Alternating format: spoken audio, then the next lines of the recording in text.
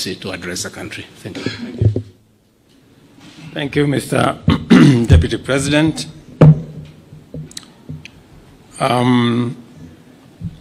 Your Excellencies, Mr. Vice President, former Prime Minister, former Vice President, the two speakers of our National Assembly and Senate, leaders of majority, fellow leaders present here. Welcome to this occasion. The National Dialogue Committee, established last year, resulted from the closing of ranks across the political divide to forge consensus on a number of priority national issues, including the reconstitution of the IEBC.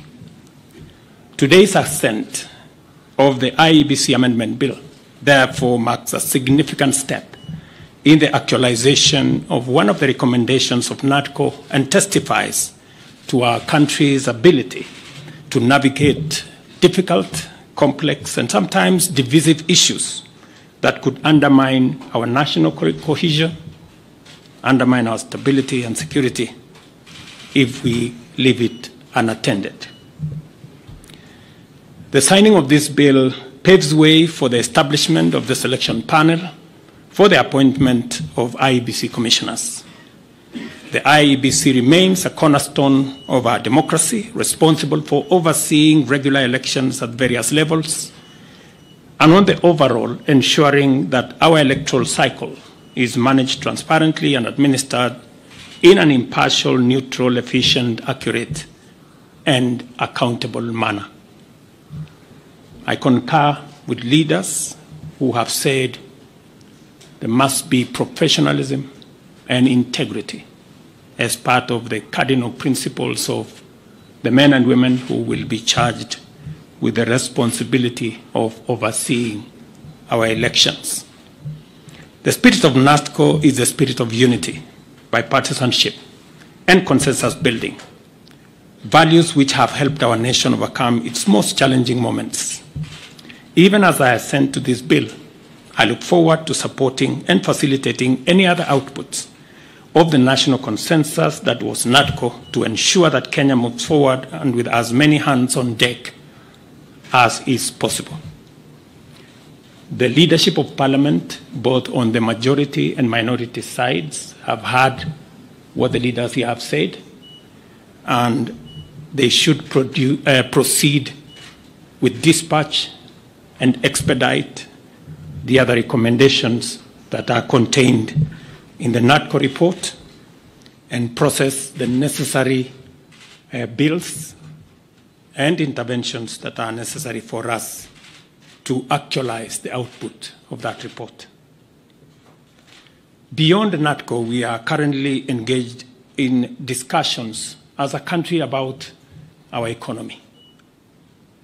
As we know, the country has faced a series of economic shocks, including COVID-19 pandemic, globally high interest rates, and devastating droughts and floods, events which have impacted negatively on our economy and our capacity to secure resources for development and to also meet our debt service obligations. In the last 2 years, we have put in our best efforts to mobilize domestic and external resources to accelerate our economic program, pull the country back from the danger of debt distress, and set us on a path of economic transformation. These efforts have strengthened the Kenya shilling, reduced fuel prices at the pump, and lowered the cost of living, including the cost of essential household commodities. This year, my administration presented revenue-raising measures through the Finance Bill 2024, which were aimed at not only consolidating the economic recovery program, but also propelling the country to the next phase of investing in key social and economic infrastructure projects to advance our development agenda and reduce on our debt burden. However, many voices expressed disapproval of these proposals, leading me to drop the bill and terminate the process. It therefore means that apart from the people of Kenya asking us to consider alternative means of raising revenue, which I agree with, there is general consensus that the country requires to confront and address long-standing priority national issues, including national debt, public expenditure, and anti-corruption measures, so as to release resources for creating opportunities, creating jobs, and creating wealth. As a way of charting the future from the current situation we are facing, I welcome all the leaders here, and I have heard what they have said this morning,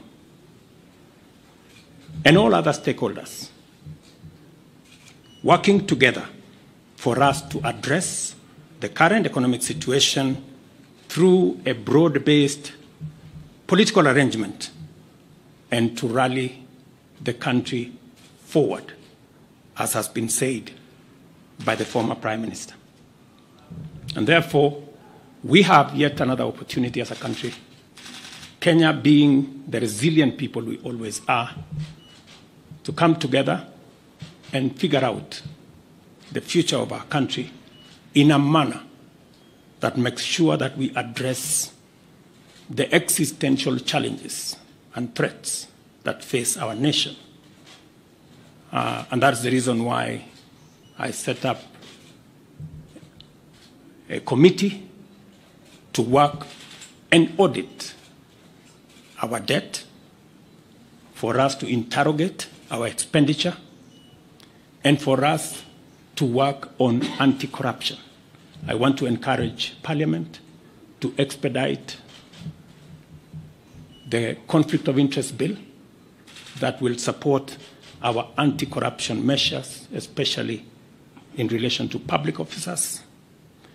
And I am hopeful that these are some of the conversations that we will be engaged in going forward. I am very confident that, as always, Kenya knows how to pull together, and leaders know how to come together in the best interest, not of individuals, not of parties, but the collective body of the Kenyan people. And I look forward to working with leaders, as I have said, going forward on a broad-based political mechanism that will see us steer the country to the future. Thank you very much to all the leaders here. Asanteni sana to the people of Kenya. Wish you well, and God bless our great country. Asante.